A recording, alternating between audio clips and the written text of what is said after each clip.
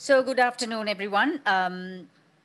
We are back to what is called graveyard shift, which is the after lunch shift, but it is going to be one of those sessions which will be power packed, given that we are dealing with an industry that has been, well, not once, not twice, but many times over, being hit by numerous tsunamis, literally the tsunami and many more.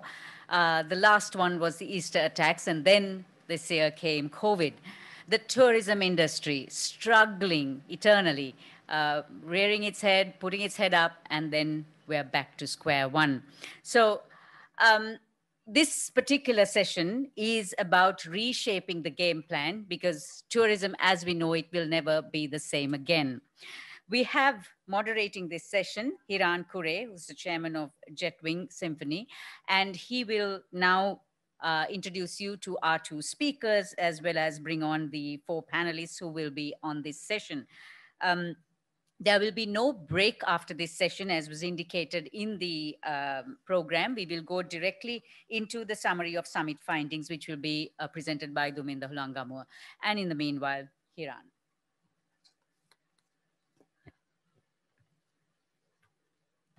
Thank you very much, and Ayubowan to all. My pleasant task is to introduce our first speaker today.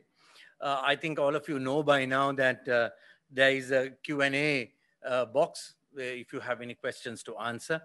And there'll be also a poll popping up sometime later on. So just when it pops up, just answer those three questions.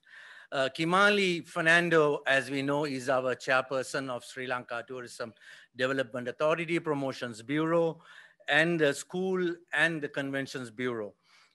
She's much more known in the professional field as a lawyer and a banker. She has done many things in the past, being head of banks to writing law books and so on, and now heads the most important industry as far as I'm concerned, the tourism industry, and she's been doing a lot of work to restart tourism.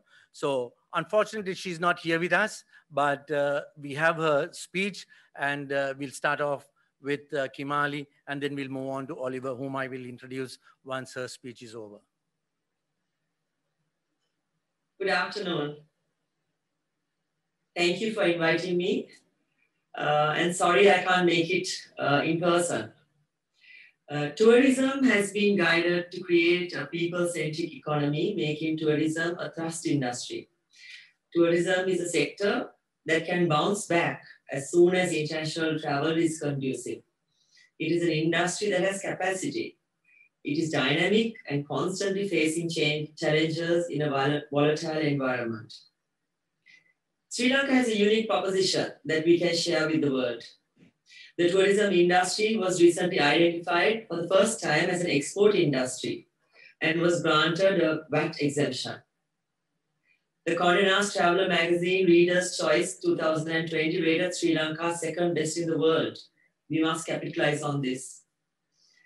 Sri Lanka received the Safe Travel Stamp recently for the sound protocol implemented by Sri Lanka Tourism.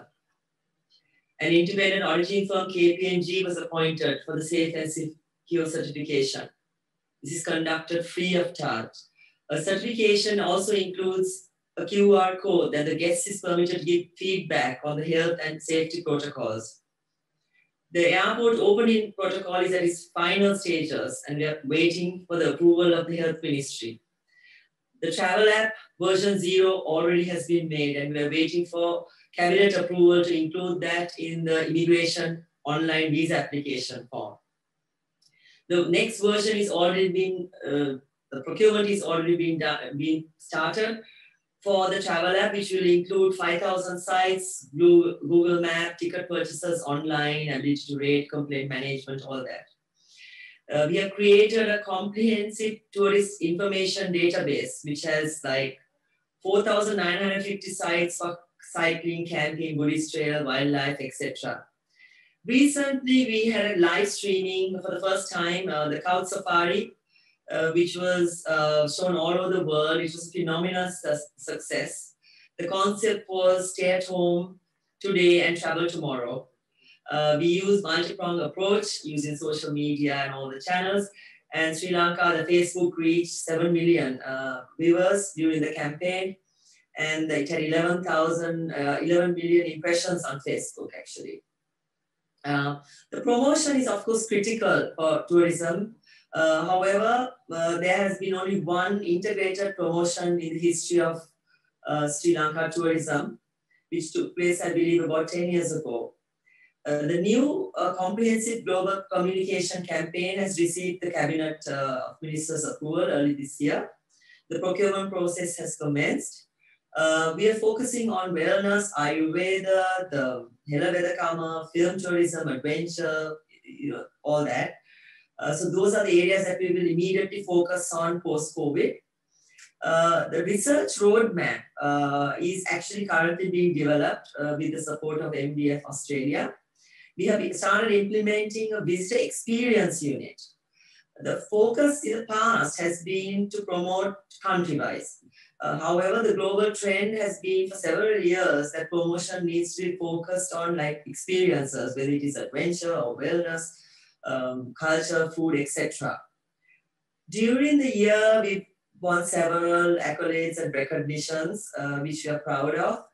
We have had several earned media. Al Jazeera had an inside story on Sri Lanka, BBC, CNN, CNBC all provided free coverage for us for 1 month, some for longer.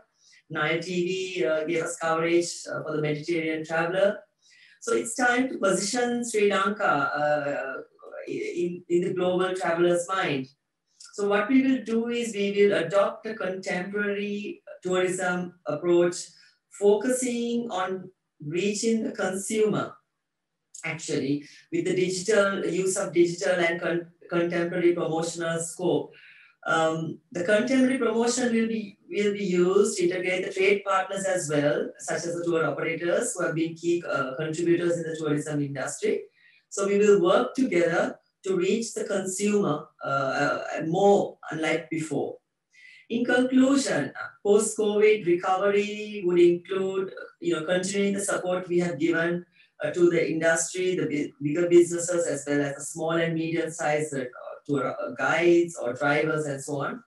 The airport opening protocol, which we pending the approval of Ministry of Health. No sooner that is done, the announcement will be made for the airport opening. The decision is not mine, but the health would have to give us the go-ahead. The domestic campaign will be launched. We've already selected the PR agency. The Safe and Secure Awarding Certificate will continue. Already over 60 hoteliers have been awarded it, and about 12 travel agents have been awarded it. As I mentioned, the global promotion campaign, it's a long, arduous, difficult process, but it has started.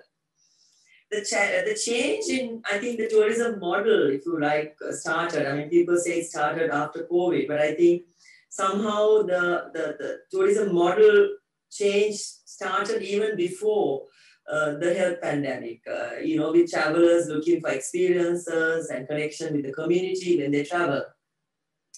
The online travel agencies who started dominating global travel grew due to the growth of the internet and social media. And it sort of met the pent-up demand for travelers looking for experiences that are authentic, and started creating custom travel itineraries based on their own sort of research. So post-COVID-19, the traditional mass tourism model has been further impacted. Supporting the community-based tourism where local experiences are shared with the travelers, provided them the opportunity to immerse themselves in local communities and a source of income, more importantly, to the communities. And this is something we also need to embrace. The major millennium traveler segment and people who emulate the millennium travelers, like people like myself who are much older, we look for unique experiences. So travelers, I think, will spend much more on unique travel activities that will contribute also to our communities. Sustainable tourism is, of course, at the forefront, unlike ever before. And that really has created a unique opportunity for us in Sri Lanka to develop this, and each one of us needs to embrace this. There are several regulations and guidelines we will be bringing in to encourage people to move in that direction. It is necessary to brand the destination with segmented marketing in terms of experiences, not necessarily based on someone's nationality. So we need to make a shift to that, and that process has started. Post-pandemic, more emphasis will be placed to reach the consumer, particularly through the digital channels where travelers use sort of generated their own content, such as storytelling. We should provide content that is more sort of effective, compelling, authentic, and differentiate Sri Lanka with its unique attributes, which will provide much needed economic benefits in rural and remote areas. So, with the support of all stakeholders and all our citizens, Sri Lanka can achieve significant success in tourism. Thank you so much. I go.